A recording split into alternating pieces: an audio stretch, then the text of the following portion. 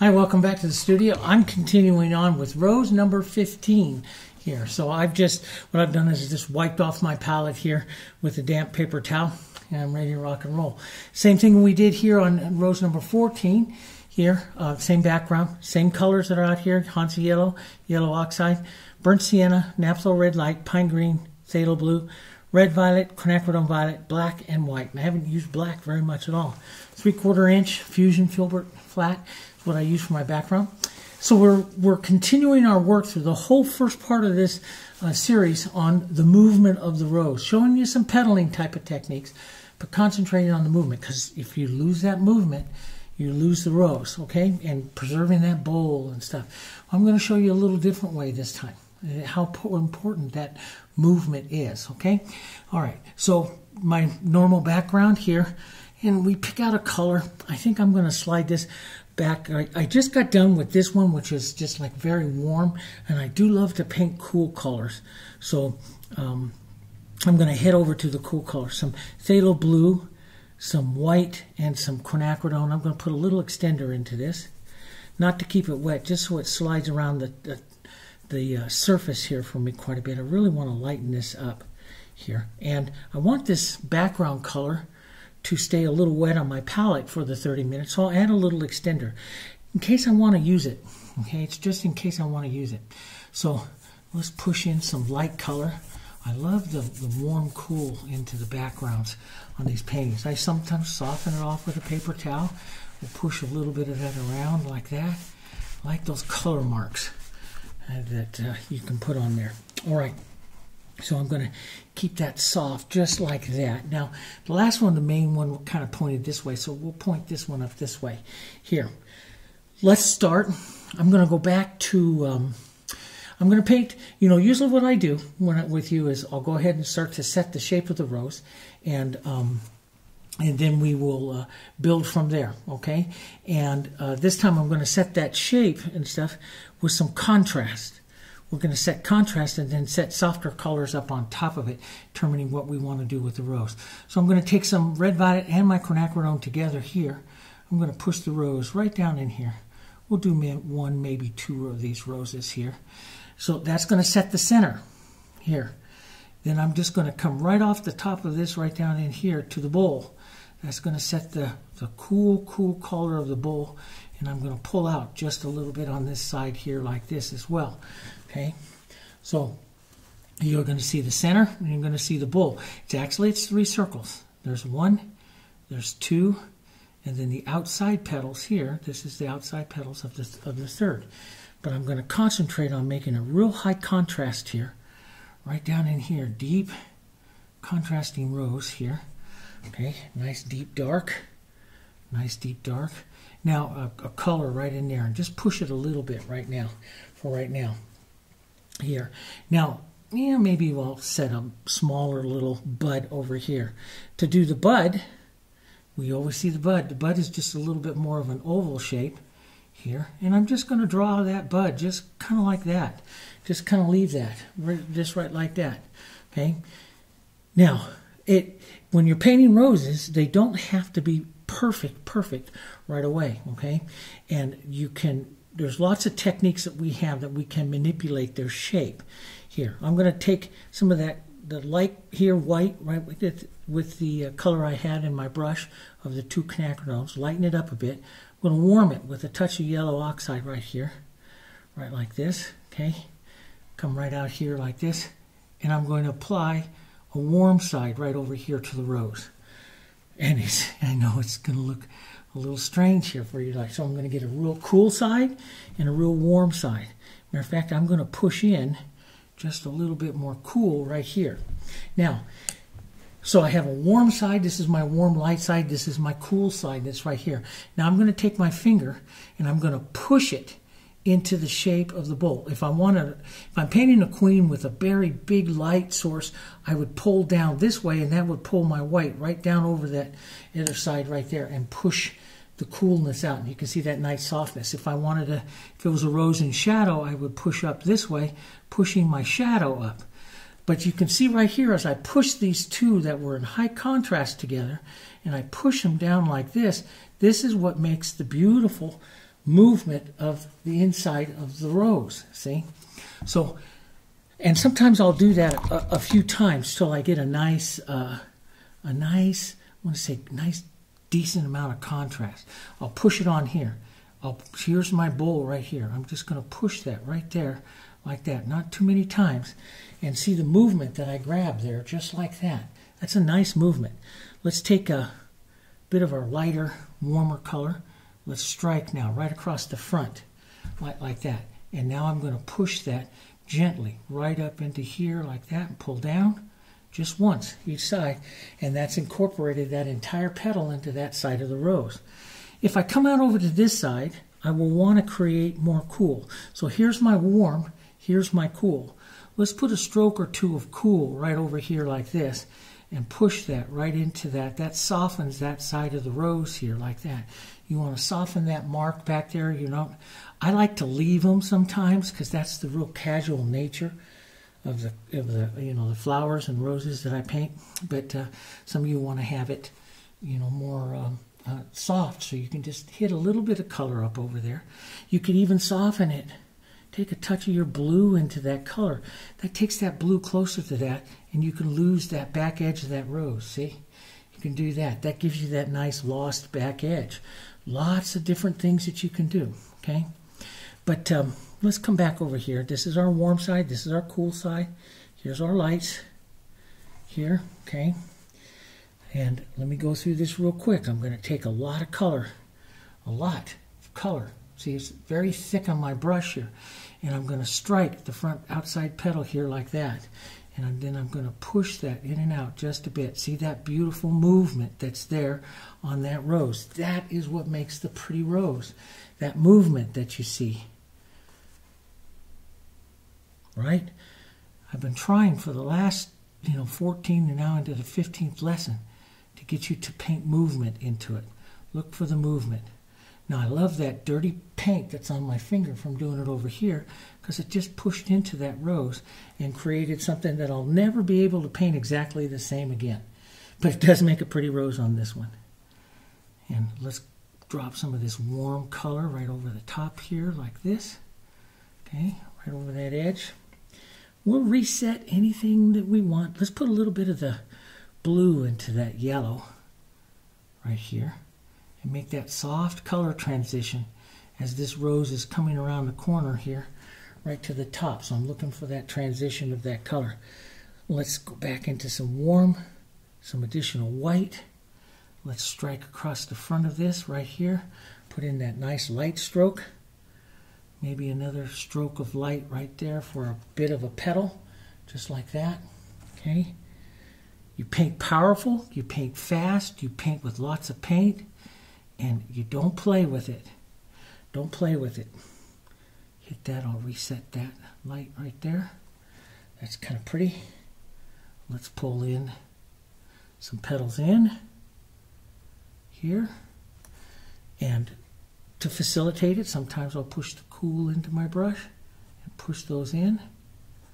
Push that movement in. See, that's a pretty rose. Let's take some of that light and the cool and just come down here like this and put a few curving little petals in. A little more cool color here. Soften the center of that rose a bit here like that. Okay. Very different, but you can see from the power by putting it in. If you have a problem with not getting enough movement and interest in your rose, paint a higher span of contrast from a light to a real dark and push them together and watch until you can start seeing the movement that you're making in your flowers. And all flowers, whether they're irises or whatever it is you're going to paint, are going to have movement. And as an artist, one of the first things I do when someone says, "Hey, can you paint me an iris?" or "Can you go paint me some dahlias?" or something like that, is I start looking for the movement that I see within the flower. So let's put a little more light. Boom, right across like that. Okay, let's put a bit of that cool color right there and just push up just a bit here. I'm watching that movement, preserving that movement there, like that. That's pretty good. That works pretty good.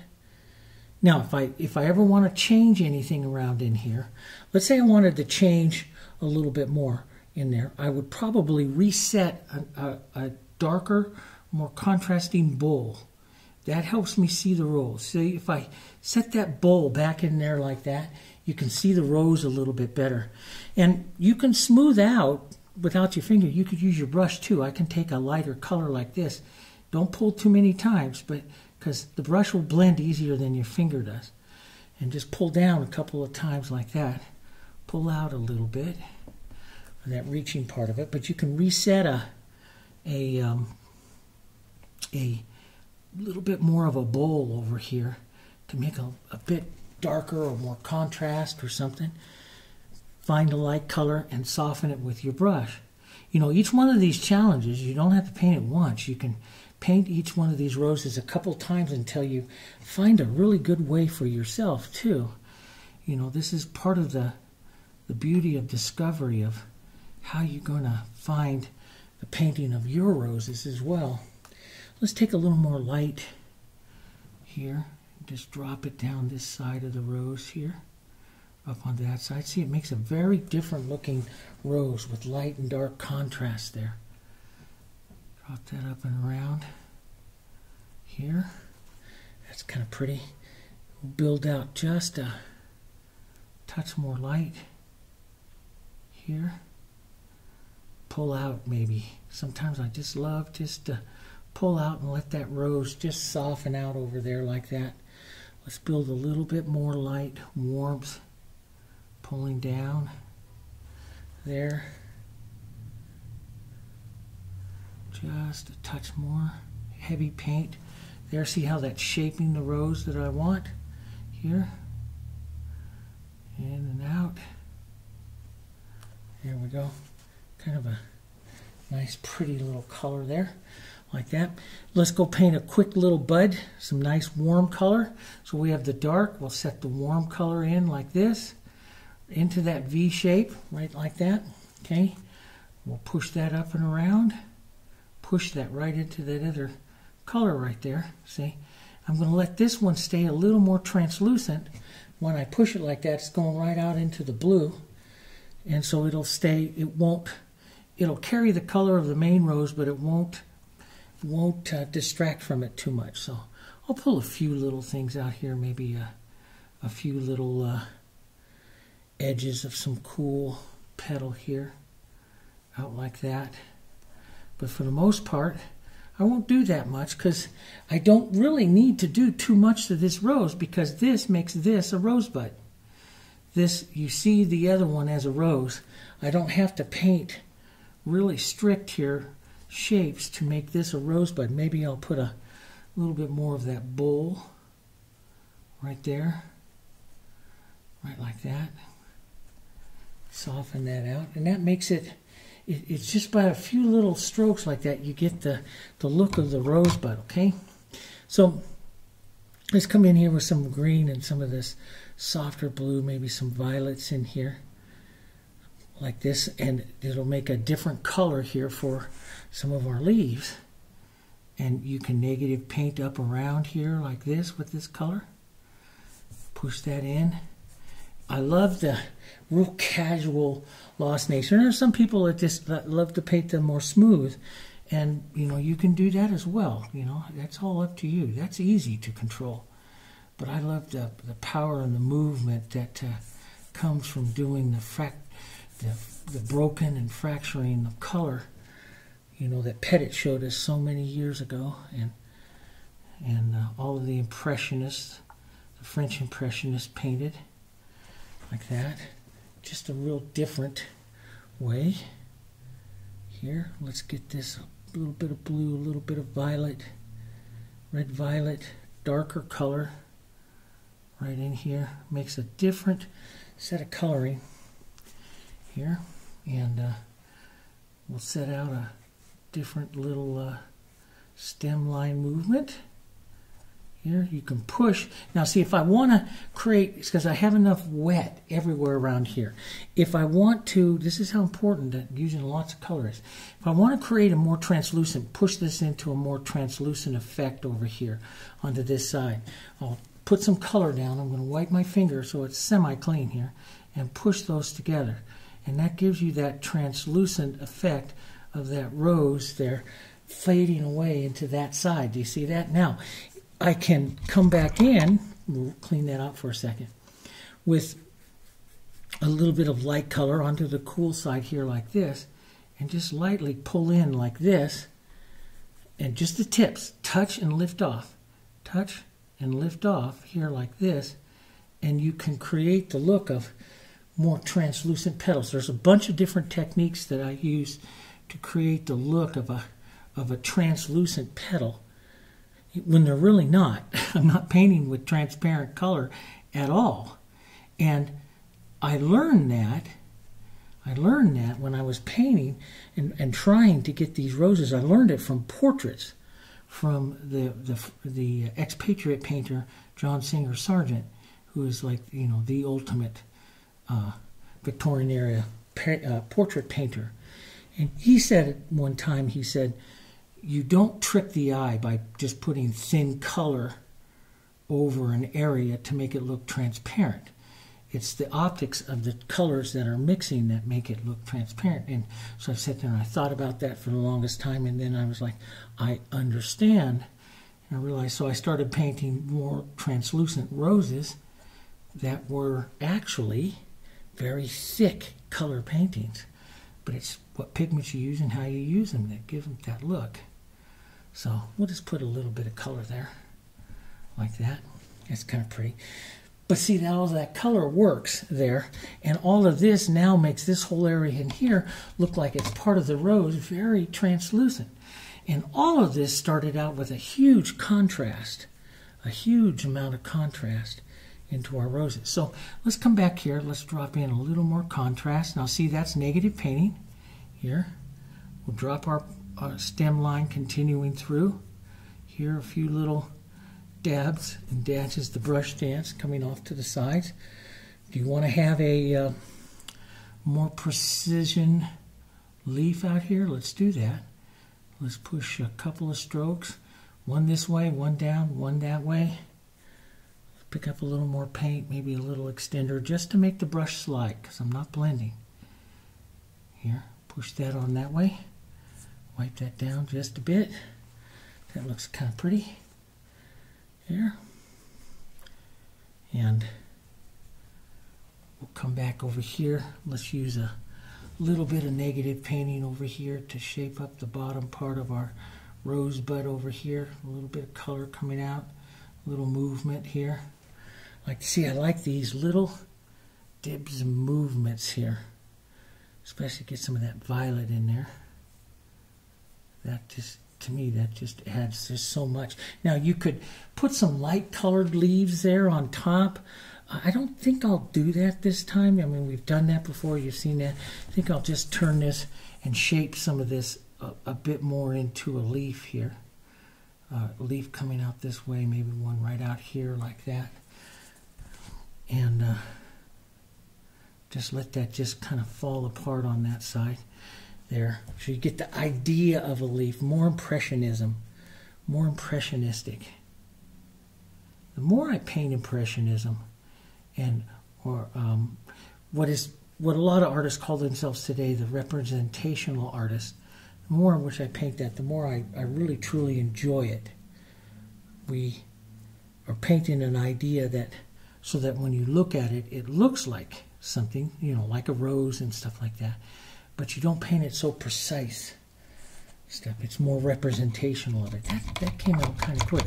Now, so you see, when we paint like that, it goes really quick. Now, I might just put on darker ones this time, a little darker vein lines. But I do like to put on the little vein lines just for the movement of the, you know, because it just takes subtly. So watch it right now, and I'll put this on, and it'll take your eye out. Just that little mark just takes your eye out. And it's those little things that make the paint, that just add an extra little bit to that painting and make it quite pretty. Okay, so when you're looking at a painting like this, you know, when you look at what I just did here, we did it in just under 20 minutes.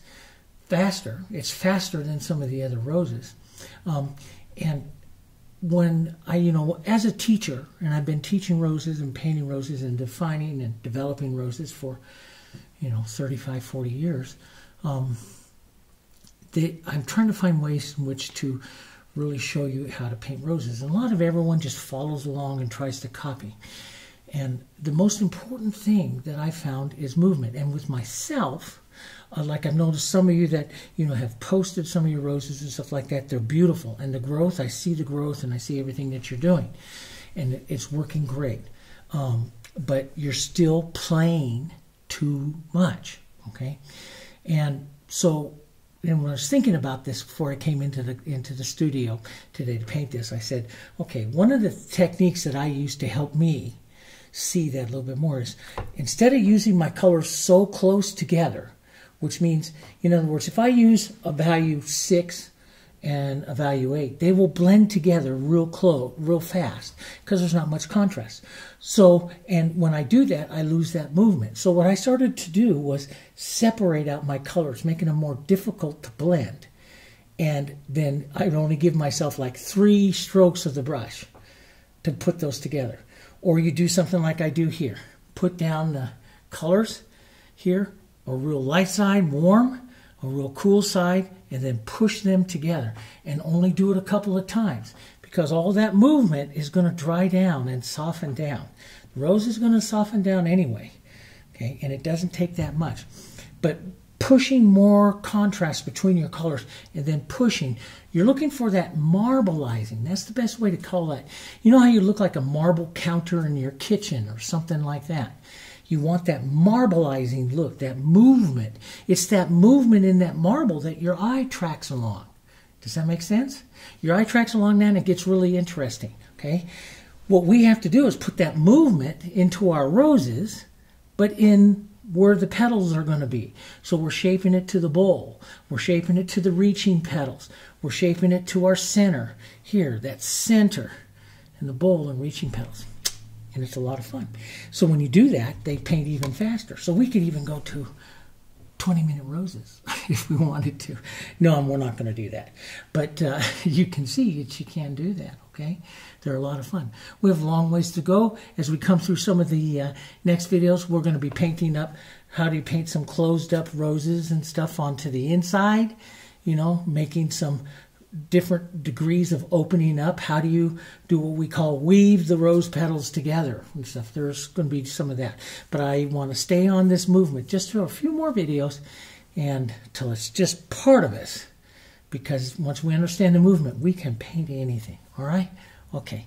I'll see you on the next rose, rose number 16. Thanks for joining me. Oh, and Jessica's always telling me to remind you to go over and see the Jansen Art Online, the Rose Challenge over on Jansen Art Online. There's color photos of everything that I do, so you can download a nice high quality color photo and make a print for you to study it. Don't copy it. Just make a print so you can study it and look at the movement and start studying for the movement, okay? And as always, if you have any kind of questions or anything, make comments.